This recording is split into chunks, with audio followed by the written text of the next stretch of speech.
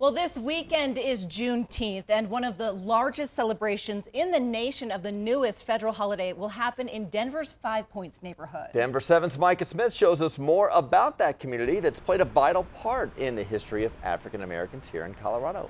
Brian and Molly, today the Five Points neighborhood in Denver is experiencing gentrification and innovation. But this often leaves behind the longtime residents who are trying to preserve the soul of their neighborhood. But I want to take you back to the beginning and explain how Five Points evolved into the resilient community that it is today. In the middle of these four streets in North Denver, you'll find the heartbeat of a community.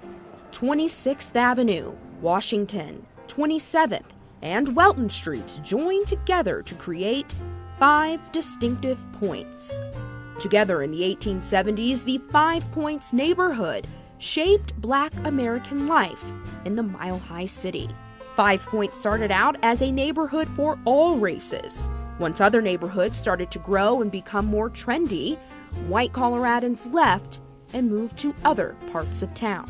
Due to racial segregation and redlining, the practice of refusing to give loans or sell homes to buyers of color in certain parts of town, the majority of Black Coloradans were forced to remain in the Five Points Whittier neighborhood.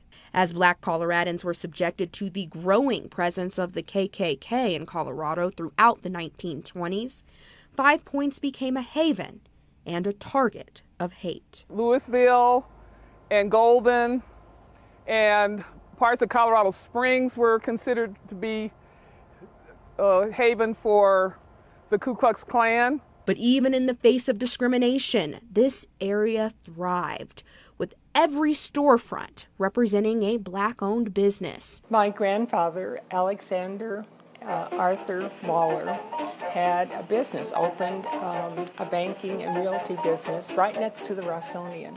And that was kind of the center of the Five Points area. And the most famous musicians stay in its hotels. Here's Billie Holiday. She was featured at the Rossonian, and Louis Armstrong, Duke Ellington. The good times rolled.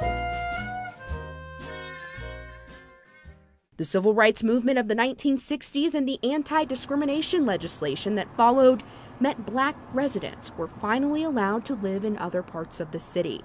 But this resulted in many choosing to leave Five Points, and the once thriving neighborhood with bustling storefronts saw a lot less traffic, less city investment, and higher crime.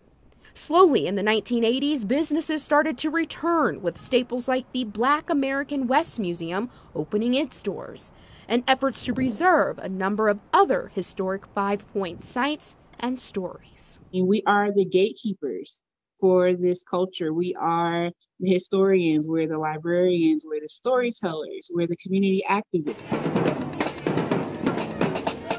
Each year during Juneteenth, a holiday celebrating the day that the last slaves in the United States learned they were free, the heart of the city beats loudly in Five Points. With jazz music, parades, and Black culture flowing through the streets of a neighborhood so dear to so many. You can learn more about this incredible community tonight on Denver 7 during our special presentation called 5 Points. It will air at 6:30. Molly.